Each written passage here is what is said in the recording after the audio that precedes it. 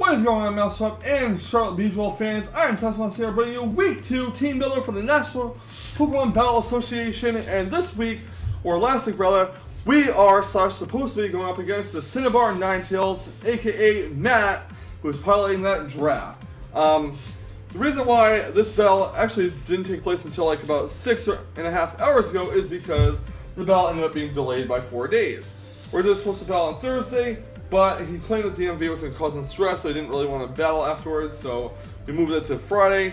I guess his car broke down, or he got stranded, so we had to move it to Saturday.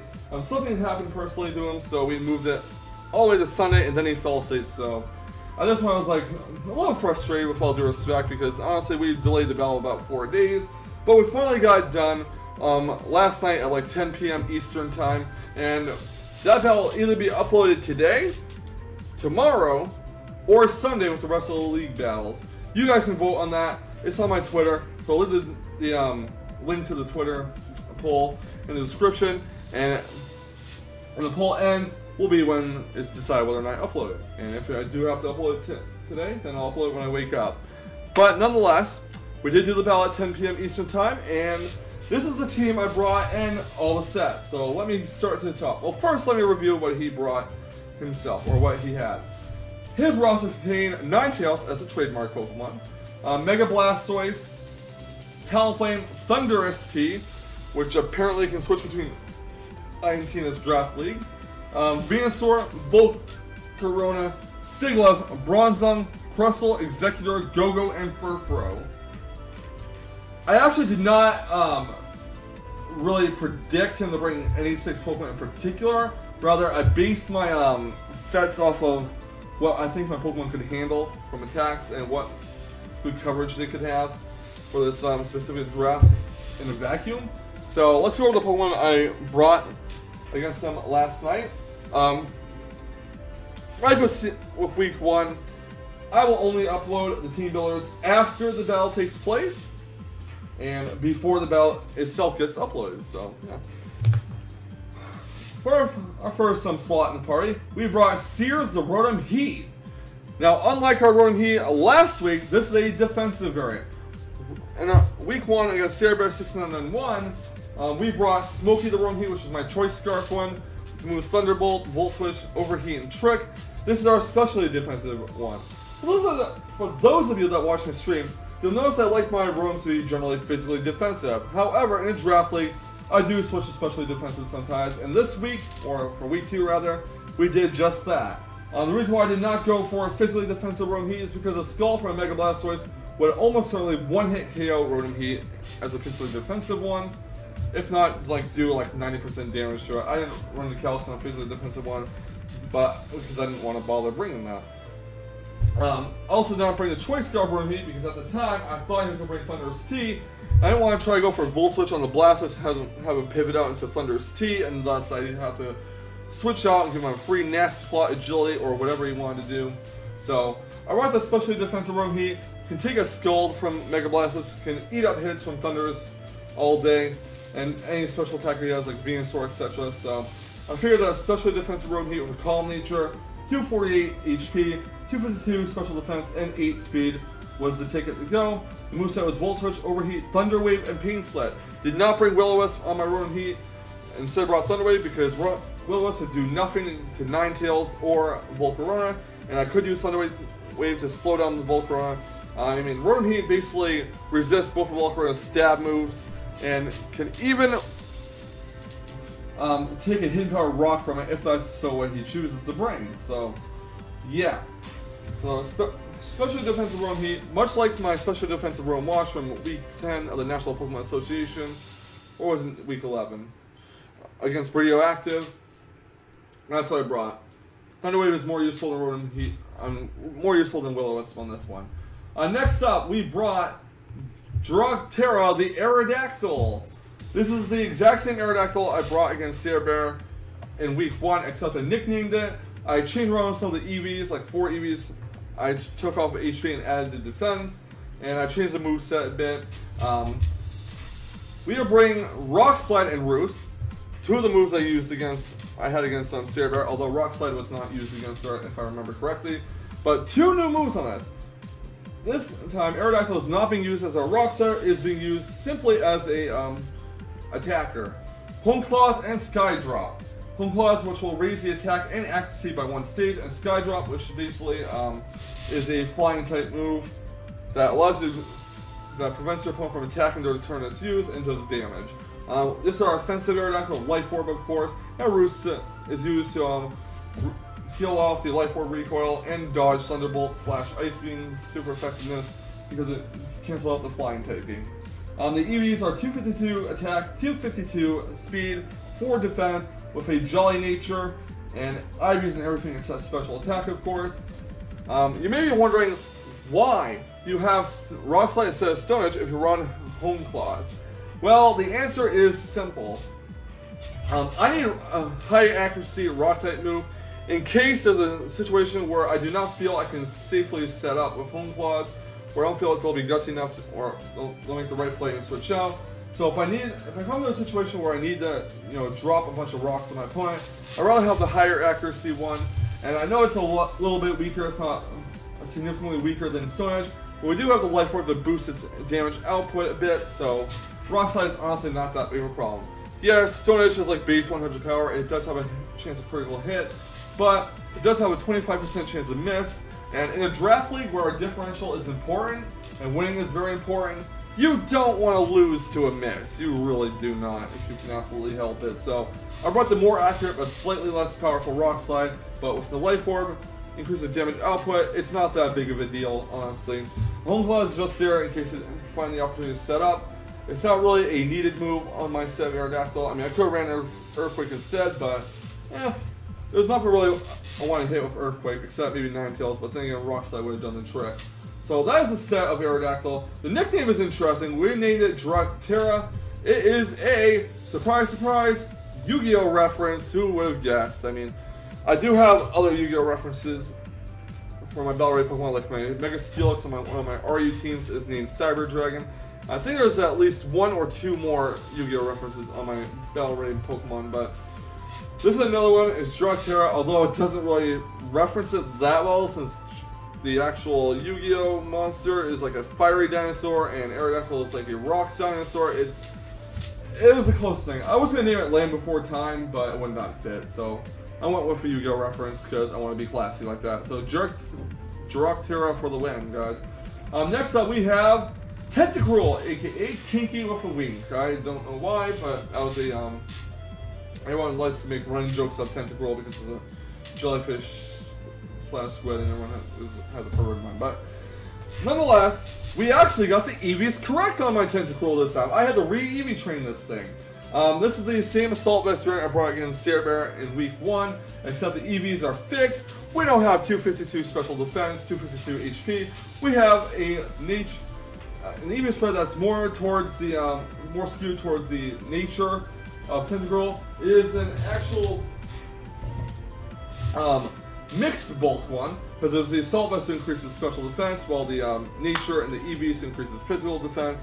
You can take some hits from both sides. The moveset is Sludge Wave, Giga Drain, Rapid Spin, and Mirror Coat. Let's go over why we have the moveset we do. We have Sludge Wave, Stab, chance to poison, can hit Executor for super effective damage if we can somehow live a Psychic or Side Shock from it. We have Giga Drain to hit Blastoise and replenish health since we're not running Black Sludge on our Tentacruel. We need recovery of some kind. And we have Rapid Spin to get rid of entry hazards. And we have Mirror Coat, and if we can eat up some special attacks, we can fire off some huge damage on the opposing Pokemon. Originally, I was planning to run a Calm Nature Assault Vest Tentacruel with max special defense and max HP to go with the set that I brought last week, even though it was a mistake. And going on Showdown's calculator, I discovered that a Thunderbolt from Thundurus T has like a 9% chance to 2-hit KO that set of Tentacruel, so I was like, oh cool, I can just leave the Tentacruel in on the Thundurus, eat up a Thunderbolt, fire a Miracle, and one-shot that thing. But then I realized, if they're not gonna, go for a Thunderbolt on a Tentacruel, they're gonna think I'm gonna switch out, so the whole Miracle strategy was not reliable enough for me, so that's why I switched to a bulky mixed wall sort of thing with Assault Vest. Basically, I just switched to a mixed bulk set.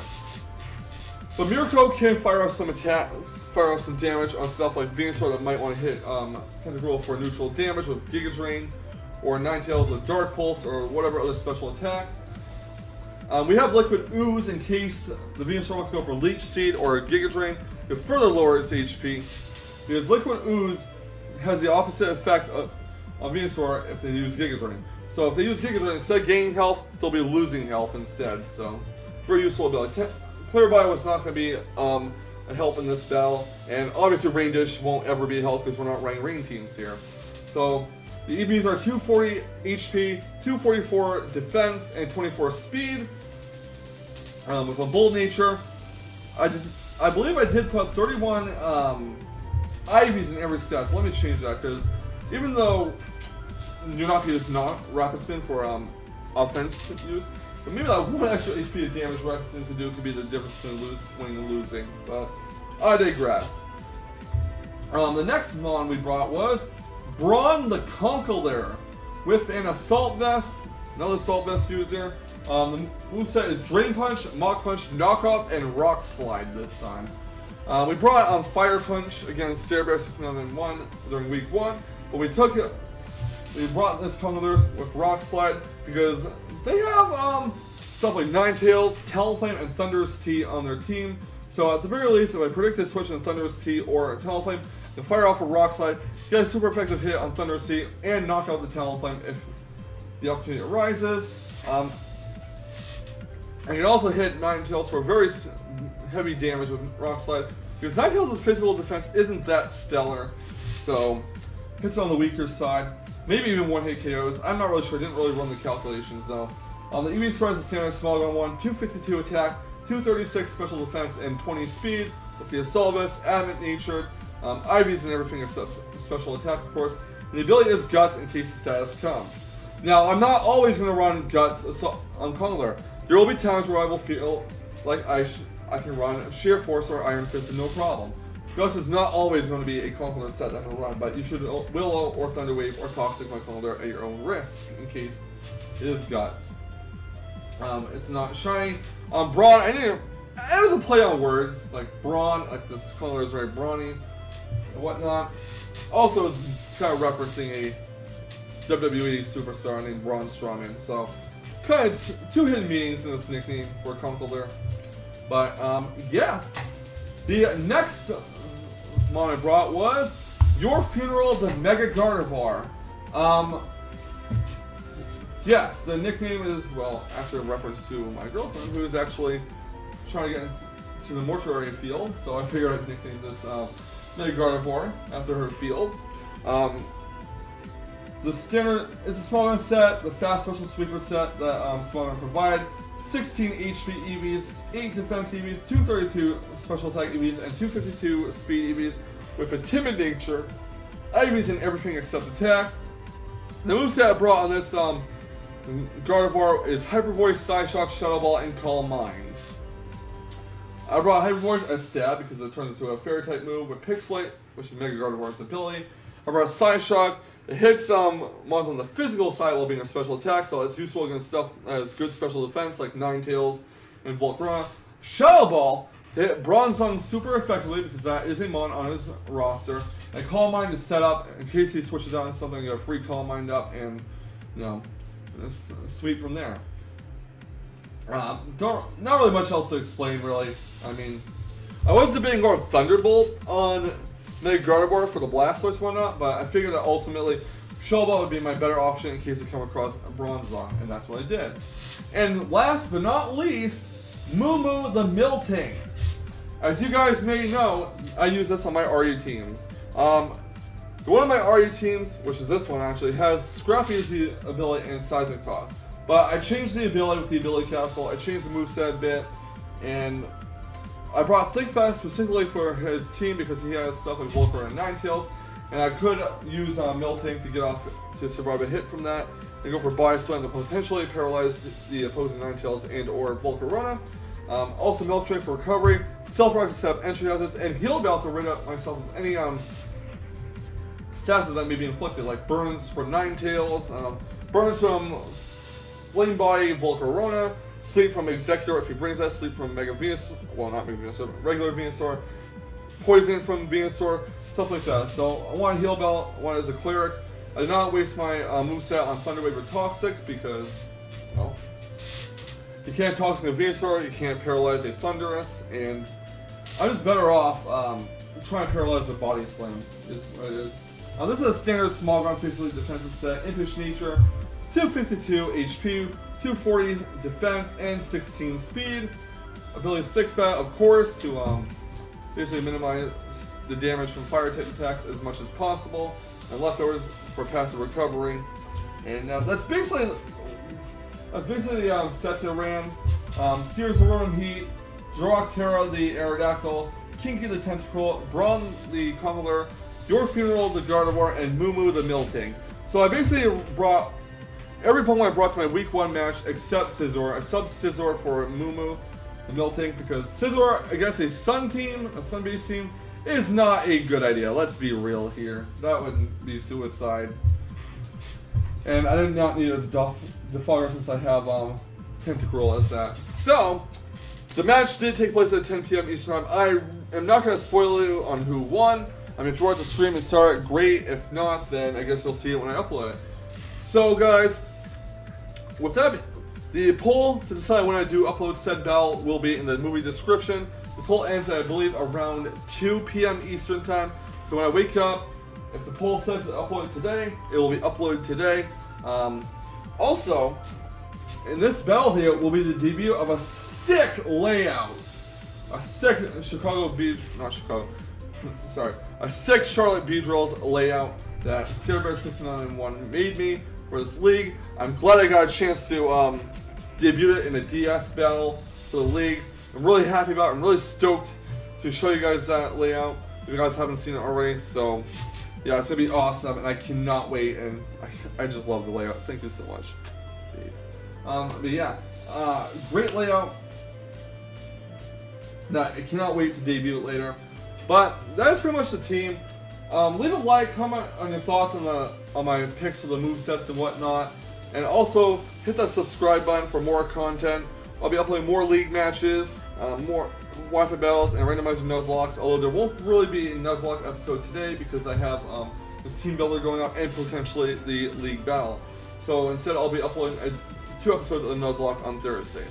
But once again, guys, please do leave a like, comment, subscribe. I'd like to see more of this content, and I will catch you on the flip side. And remember, stay salty, Rage Squares. Stay salty and support your Charlotte Beedrills. Whoop whoop.